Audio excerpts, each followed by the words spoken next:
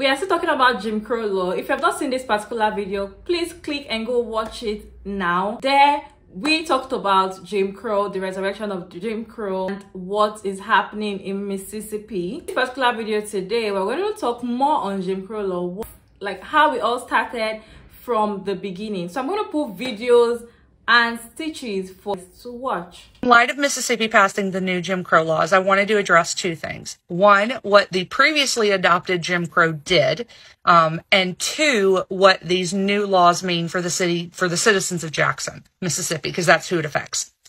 So previously we talked about the Emancipation Proclamation of 1863 and the 13th Amendment of 1865, or 1868, I'm sorry. So let's jump ahead to 1870, the 15th Amendment. The 15th Amendment protected the voting rights of particularly black men after the Civil War. Remember, women still can't vote, by saying you can't deny someone the right to vote based on their skin color. Okay. So jumping ahead a little further to the late 1870s, the Southern Republican Party is completely gone. So the Southern states nullify the 15th Amendment and the 14th Amendment, also known as the Natural Born Citizen Law, because this also includes all the children that were forcibly born to slaves in and on plantations and used as forced labor. So they can't have that. It also says that states can't diminish your privileges without due process. So after this, states reestablished what's called a polling tax, otherwise known as a voting fee, which most black people could not pay. Literacy tests, because most slaves could not read or write, permitting only white people to vote in primary elections. They intimidated black people. There was violence. And overall, it succeeded in eliminating or diminishing the black vote. Now, by the late 1870s, more than 500,000 black men had registered to vote.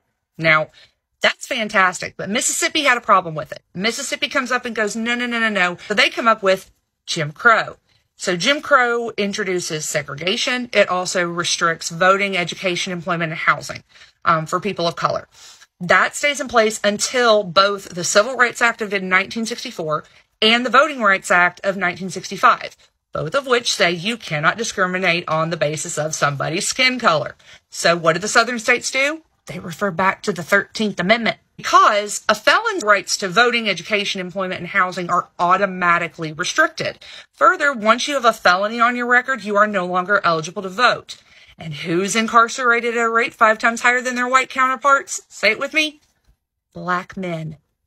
It's a perfect combination for them. But that combined with racial profiling, the racial wage gap, the failing school systems in mostly BIPOC areas, and continued unchecked police brutality, it all culminates into the fact that Jim Crow not only never left, but it continues to thrive to this day, which is why critical race theory is so dang important. Like for part 2.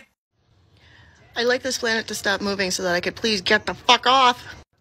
In some super scary, I can't believe I'm living during this time news, Mississippi has resurrected the Jim Crow law and have even made their own judiciary system for the black community, which is 100 times different and worse for the black community. Ugh, we live in 2023. Segregation, lynching, all of that is on the table. Women are starting to lose all of our rights. I've lost rights to my own body. The LGBTQ community is absolutely on fire, and we need to protect them right now. This is no longer the land of the free. I seriously, I don't get it. And you know what the best part is? All of this shit is being proposed by white, old-ass men! Oh! I'm in a philosophy of race course this semester, and the entire course is basically talking about race and how it is, like, such a hard thing to talk about somatic wise, and we're looking at like all these other like philosophers and people who like wrote these great works on what race is and what race is to them and like the different ways that people can see race, and ultimately we're kind of coming to the conclusion that race is not real. Race is a social thing that's made up by people, by social interactions, and with that in mind, I'm having a really hard time wrapping my mind around what's going on in Mississippi right now. They are reinstating some Jim Crow-like laws. If you don't know what's going on, I highly recommend you to just look it up really quick. I'm sure it could tell you a lot more than what I could tell you, but it's very sad day when this is what's happening in our world. This is what we're allowing to happen in our world. I really don't understand it.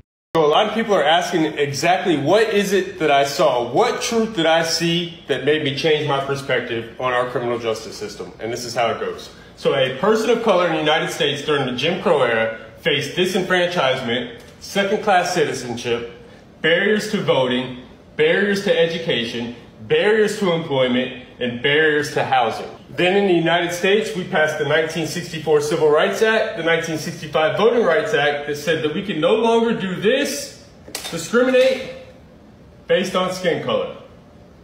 21, what is the only label that we can legally discriminate against, that we can legally disenfranchise, relegate to second-class citizenship, have barriers to voting, barriers to education, barriers to employment, barriers to housing? If you guessed right, in 2021, convicted felons are the only people we are allowed to legally disenfranchise. Now, do you believe it's a coincidence that 1 in 3 African American males now carry this label of convicted felon as opposed to 1 in 17 white males that carry this label of convicted felon to legally be disenfranchised? Now, if you answered yes to that question, let's look at what's happened between the Jim Crow era and 2021. We've had a 700% increase in our United States prison population. We've gone from 300,000 inmates in 1970 to 1.8 million today and as high as 2.3 million. So in spite of crime rate dropping, our prison population skyrocketed. And it was because we had the law and order agenda. And the law and order agenda increased police spending but decreased our education funding. And by doing so, we created the school to prison pipeline. We also created the war on drugs, which we now know is a war on people. In 1986, we passed the Anti-Drug Abuse Act, which differentiated between powder cocaine and hard cocaine, which we now know disproportionately impacted people of color. We also had the 94 crime bill with the Truth in Sentencing Act, which led to higher incarceration rates and harsher sentences for people of color. And once I saw all this, my perspective changed, because I know that Jim Crow era never ended. Racism never ended. It just evolved into what we now have as the new Jim Crow, modern day slavery. If this is how they want to treat black people now in Mississippi, we are not going to agree to that, because it doesn't just make sense. When you say a particular race is better than another race just because of our skin color, why do we have to suffer? We don't have to keep quiet. We need to talk and know what's up. I would like to know your opinion down in the comment section. You guys, put down your thought in the comment section. What do you think we need to do about this Jim Crow law that has been reinstated in Mississippi? Hey guys, my name is Maria Davids and I'm a content creator based in Lagos, Nigeria. And thank you guys so much for watching my channel to this point. And don't forget to like, subscribe, share this video if you find it helpful. And I'll see you guys in my next one. Bye.